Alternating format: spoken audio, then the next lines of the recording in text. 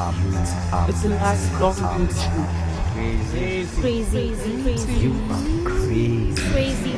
You are not making You are sense. not making sense. I have to accept you as unique. Medicines are Medicines are recovery is tough. tough. It Life doesn't of seeing matter. never be sorry again.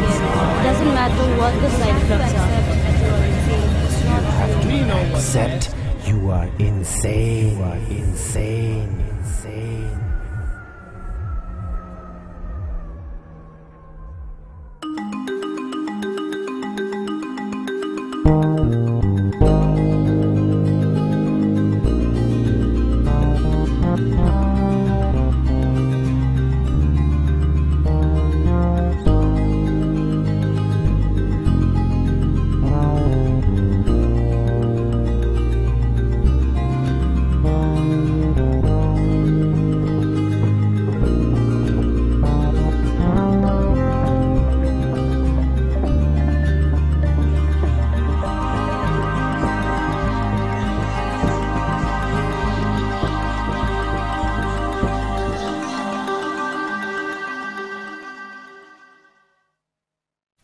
Do I look like the tropical fruit from the country I come from? Is it now? People on the other side of the camera, if you exist? Does it look like Director's fault. My friend actually exists. She's sitting right over there, by the way. The viewers might just question themselves, like, oh my god, are we actually watching that? Or are we imaginary now? You can speak so that I don't look like I'm talking to myself. I thought you want to talk to yourself.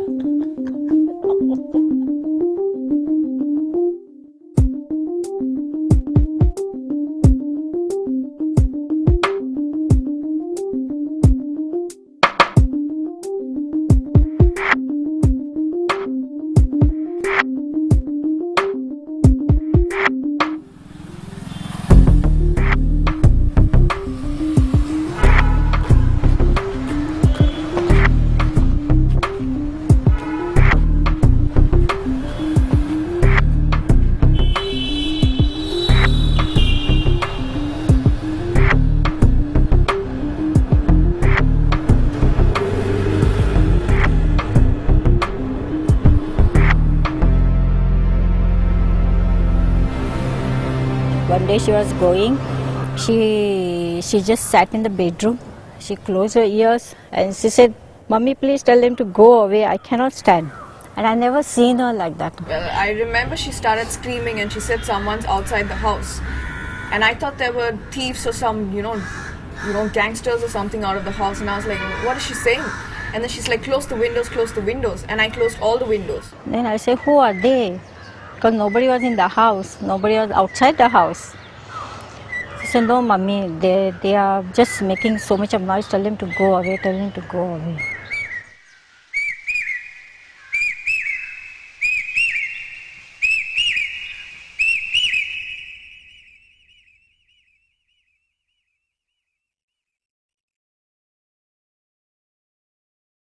Her symptoms were fairly severe, or I would say very severe, because she had all the hallmarks of schizophrenia. She had delusions, she had hallucinations, she had suspiciousness. She was acting out on it.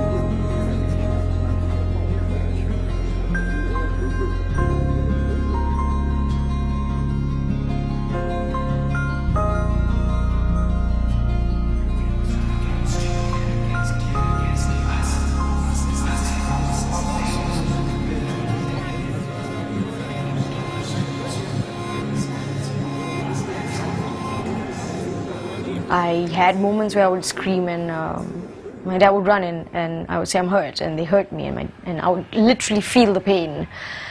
And he's like, why are you hurt? Because they kicked me, you know, and they feel I'm a piece of shit and things like that. So those were the voices, those were the controlling voices where I would want to watch something else on TV and I was told to watch something else.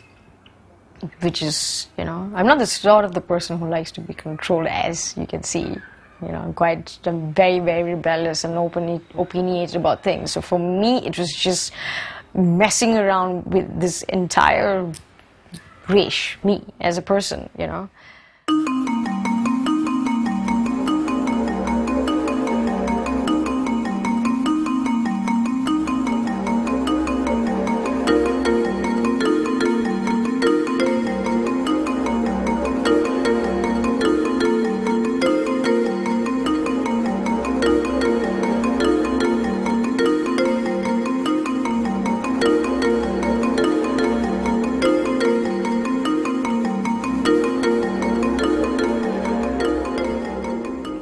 We felt very weak.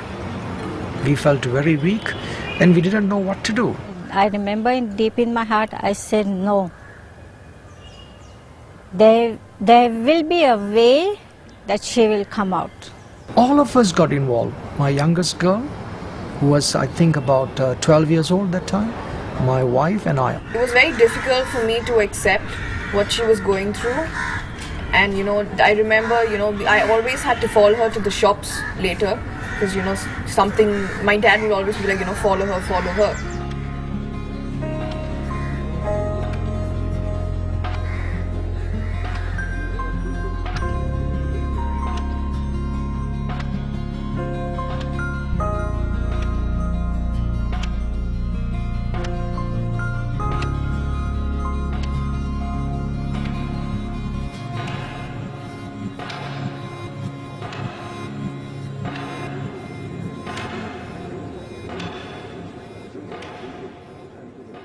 It's difficult. It's difficult to constantly have to deal with shuffling between mixing realities. I think, you know, my friends who probably are on drugs or do a bit of dope would understand that. Over here, I just don't need anyone of that. You know, hallucinations fukat mein milta hai. That's what I say. So it's about learning to, you know, just live with them. It's about learning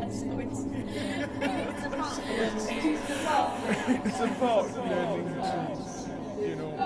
I think she was holding a knife, right? Were you? I don't remember. She was holding something in her hand. And she wanted to, I think, either poke me or the father.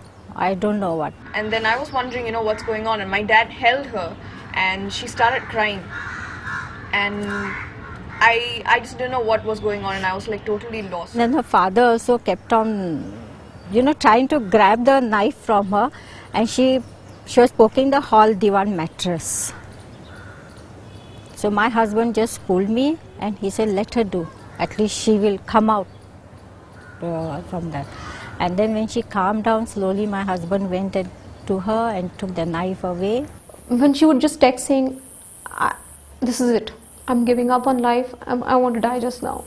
Then I didn't. That was really difficult to handle and be with her throughout till she was back to a normal.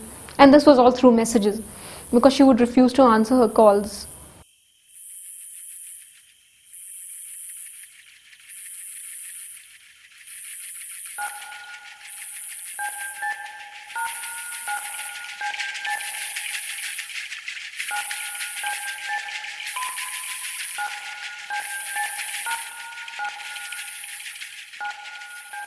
It screwed me up big time. It really screwed me up. The brain was not functioning at the level I knew before. It was just yes, no, yes, no, kind of a thing. She was a person you could talk to, but she would answer but there was no response. She would just say it because, okay, yes, this is the right thing to say. So she was saying it. But to actually voice her opinion, that was not there.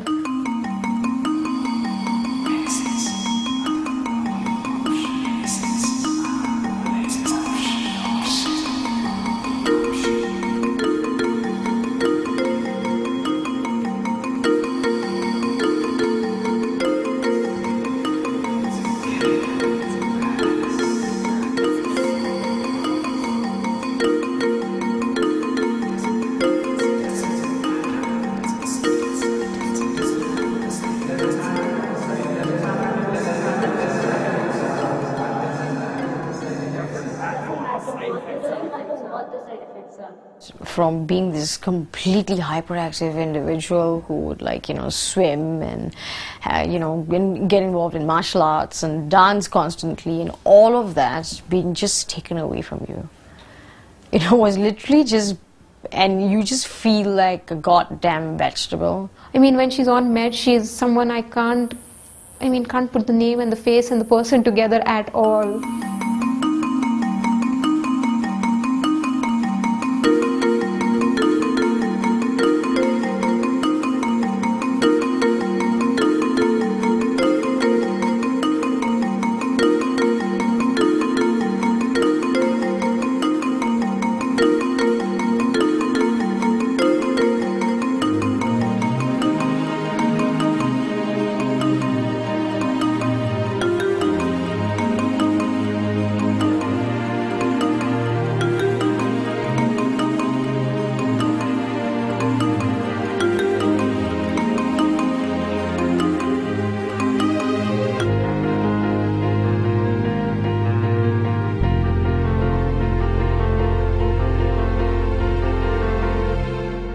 And just giving her medications was not enough.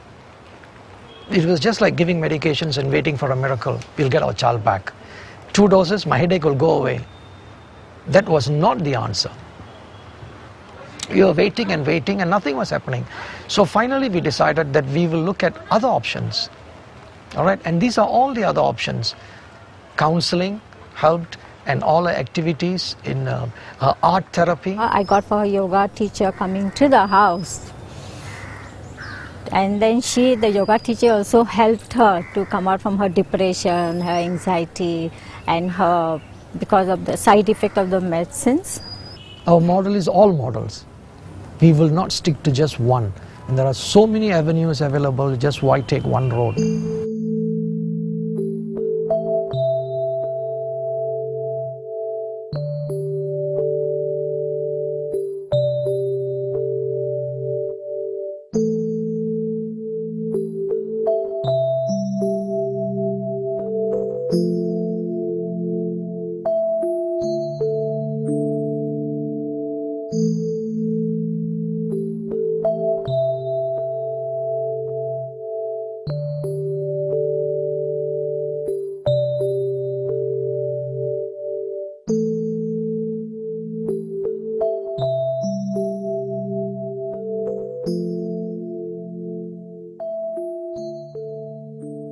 Patients have their own ideas as to why they developed a particular illness.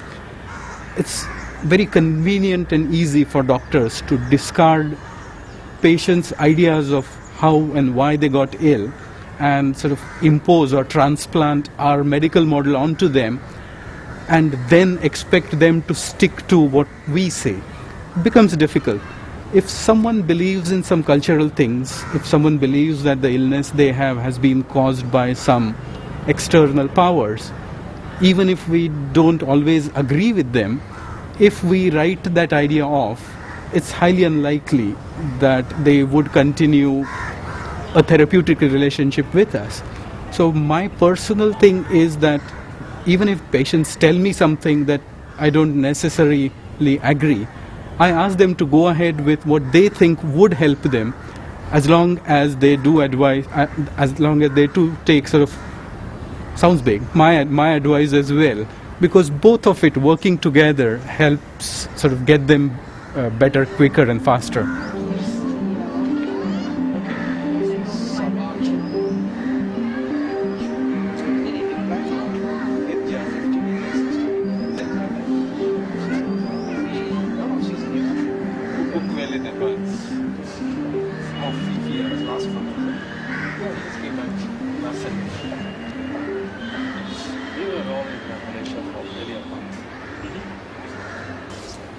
Dr. Arvind treated me as an individual, not just a schizophrenic.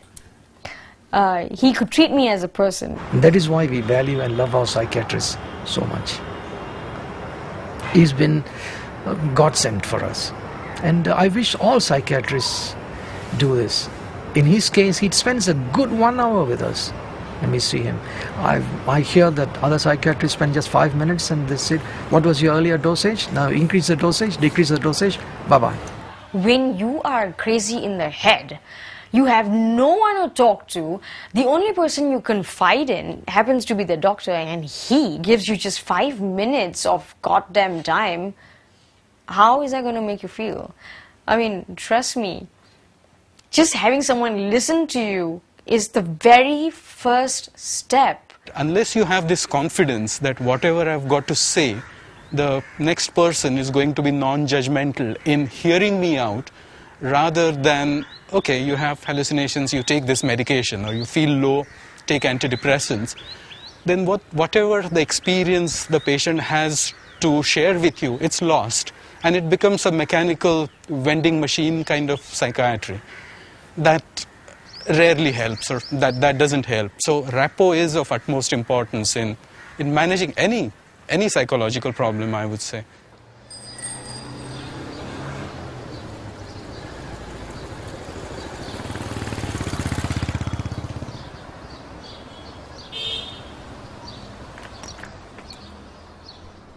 All books are self-help, even fiction itself, it takes you out for a few minutes. So we have something called inspiration. Within inspiration, there are books which belong to a separate category.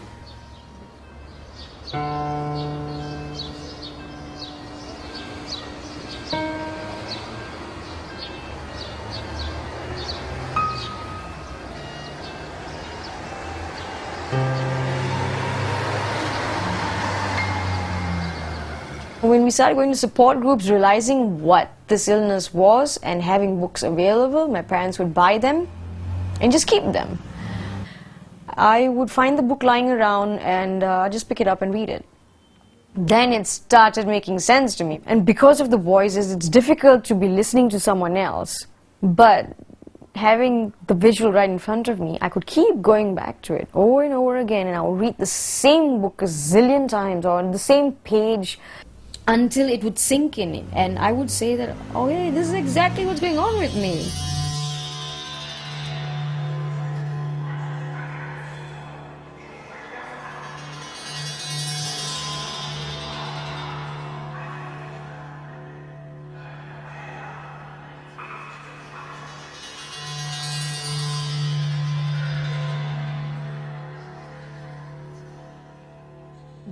She said that, why don't you just talk to them and see what they want? You know, because if they're going to follow you around, then just ask them, what is it? You know, and just talk to them, make them your friends. And that was probably what got me ticking. I started befriending these voices.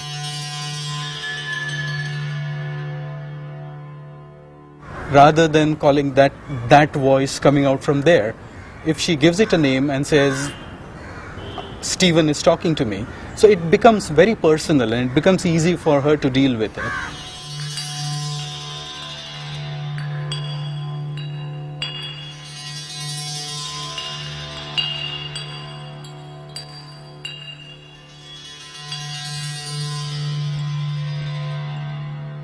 In schizophrenia, the cure is not aimed at getting rid of all the symptoms.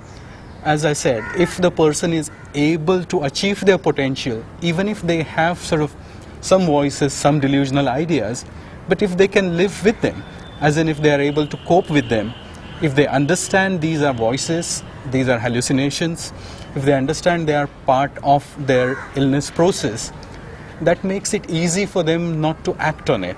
So they are able to sort of compartmentalize their this psychotic experience, keep it aside and function normally in the society.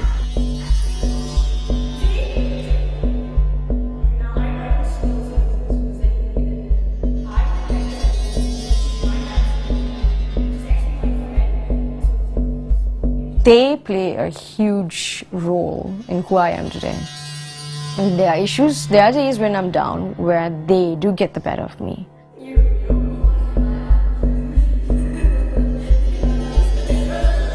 You know, people talk about mind games. This is it.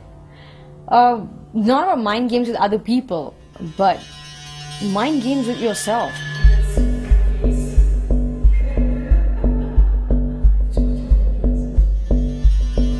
a manipulation of your own self over here. And I think we all do that.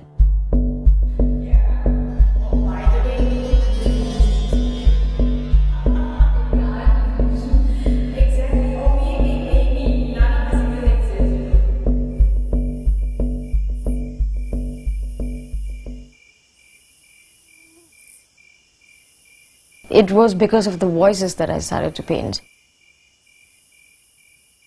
Colors started flowing in my life. The very voices that were controlling me, controlled my painting also, controlled my artwork, was helping me at the same time.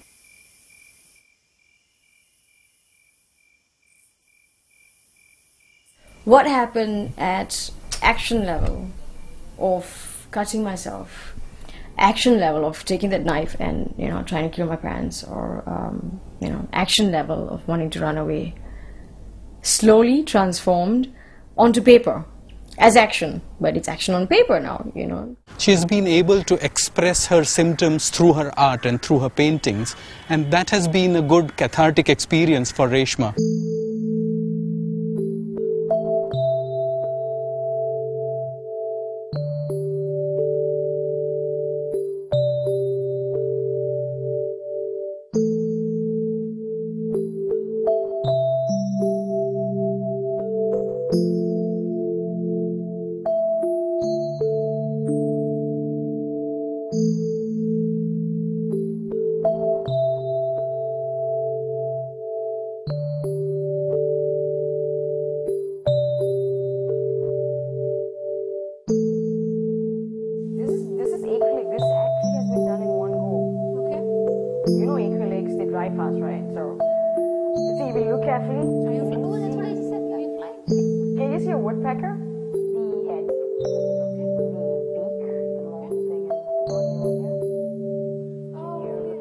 That's important. That's important that we are just not surrounded by the service providers, the psychiatrists, the counselors, the parents, but we're also surrounded by people who knew us before, friends who knew us, who we did trust, and they would remind us that you were like this before anyway. So why do you think it's a symptom? This is where your self-talk happens. You question yourself that, oh no, she said it's fine. Why are my parents saying any different? It's not that I'm trying to blame parents over here, because, hey guys, they've been seeing it for years. So eventually they also need to rehabilitate themselves. They need to go out, and I keep telling them, please go out and hang around. You guys haven't done it for 5 years with being with me. Please see that I have similar problems that with these friends. Other parents are having similar problems with other 30-year-old daughters. And then it gets them thinking that, hey, yeah, I think we need to pass through this, schizophrenia.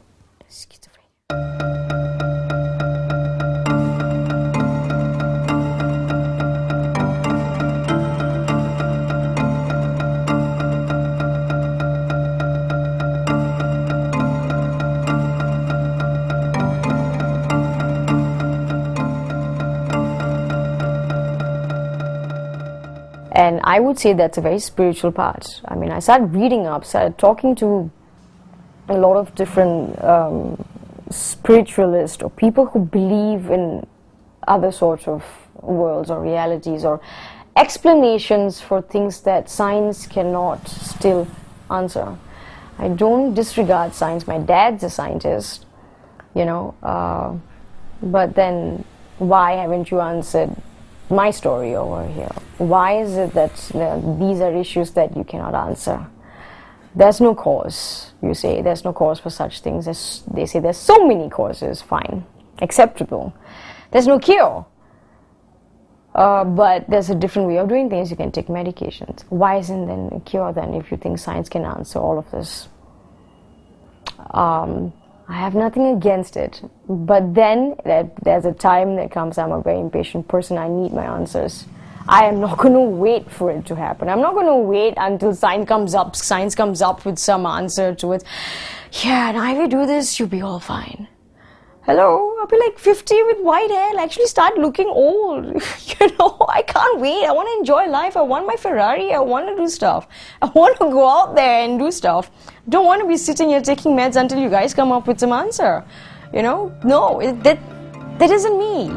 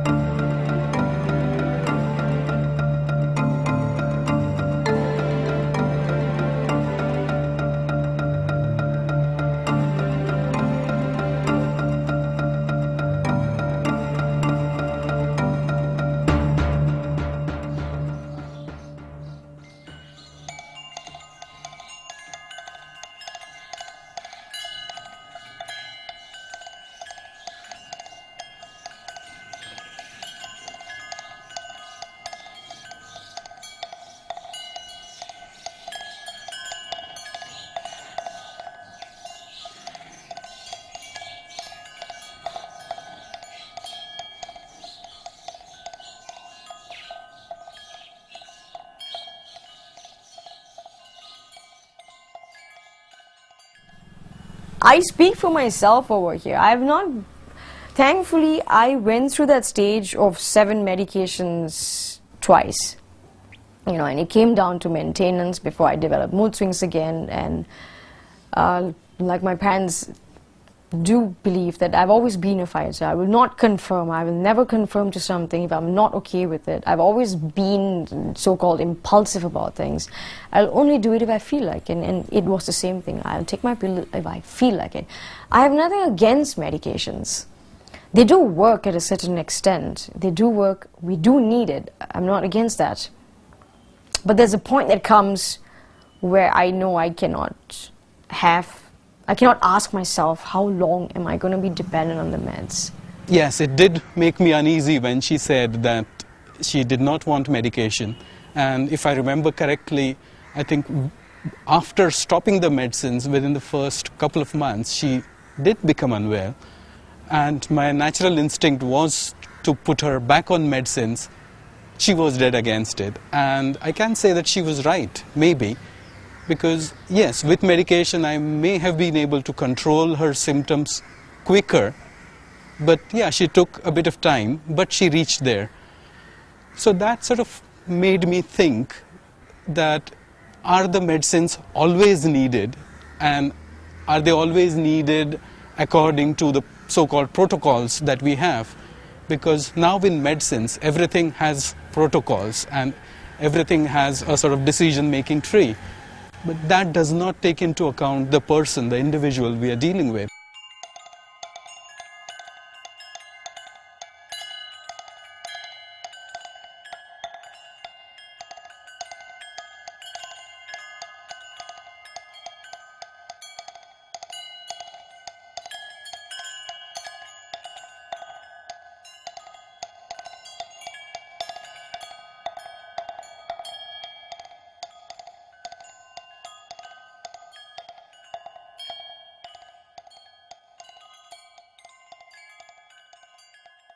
And if she does want to go, what is it we can do to stop her from going? Shall we call the police and say that our child is not well and tell them to lock her up? No, we will not accept those things. I think that is worse than sending the child to prison. Right? We say, look, she is all right. She will go. She will come back. Maybe she'll hurt us a lot in the process. No, we can stand it. And I think many parents can't do that.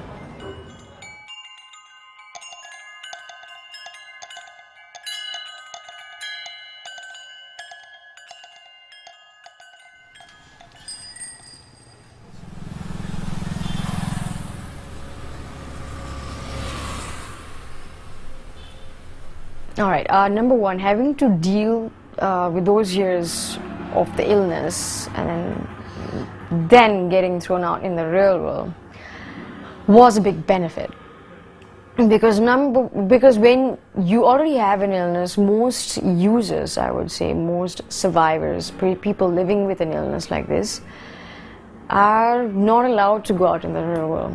And then it's a contradiction. How do you live in a real world when it's close to you? And you'll actually see Confucius. This is the how do you develop those skills? How do you socialize? How do I talk to another normal person who's not going to understand what I'm saying when you just keep me away from them?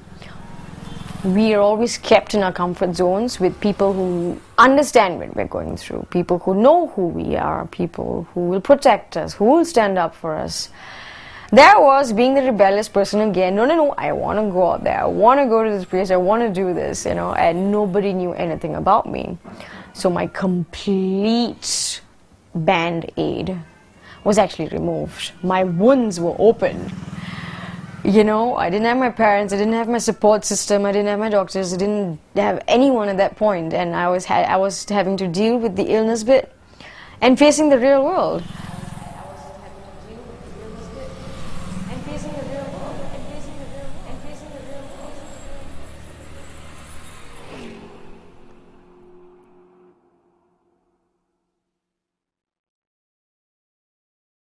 Because you get so used to people saying that no, she's just doing it out of a symptom. Maybe she's hearing voices and she wants to go for a walk.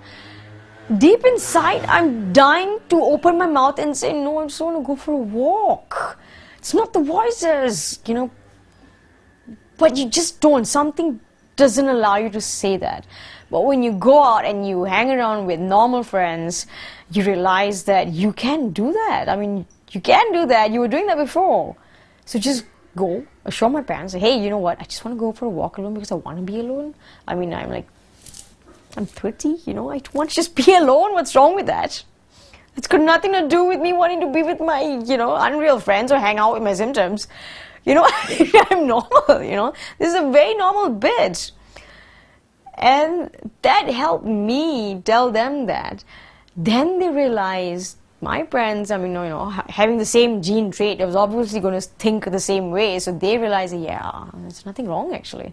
You know, there were times I used to get so angry out of frustration, built up frustration, that I would, eventually it becomes into a psychosis or a paranoia that I would lash out there at them and say the most insane things. But that's just a build-up of anger. And, you know, then they would say that that's a symptom. She's being psychotic again, you know, she's having the anger issues, you know. And then after I know, I was like, I'm a human being, I'm allowed to get angry, hello.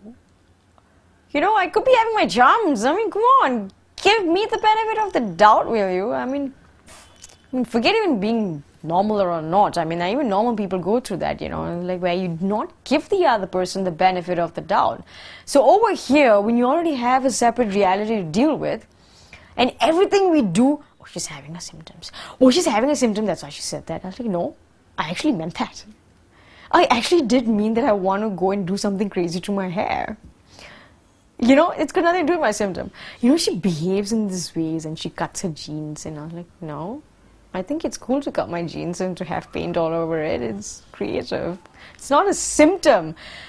That's where it gets so overwhelming that we end up forgetting the individual, the person. That, you know what, Resh, this is her personality. She will beat the crap out of you. She doesn't need to be psycho for that.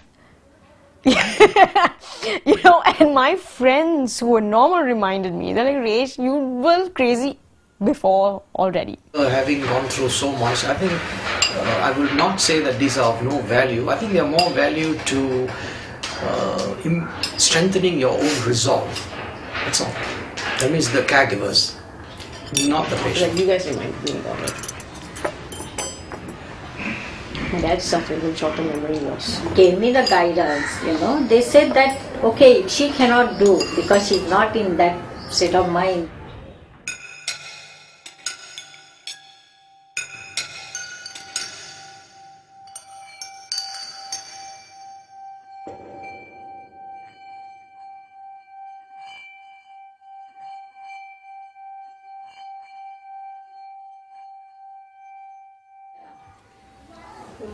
Yeah, so do you want to eat through the camera? I'm good, thank you. We're told that, you know what, we can't deal with stress, we'll be triggered off. Yes, will be triggered off. My question is, who is not? Which one of you do not encounter problems? All my friends who are normal have problems. They get thrown into a pool of shark every day also. I mean, so does that mean you're never going to show me that pool of shark? You're never going to allow me to swim? You're never going to let me touch water? I mean, unacceptable to me. Just not.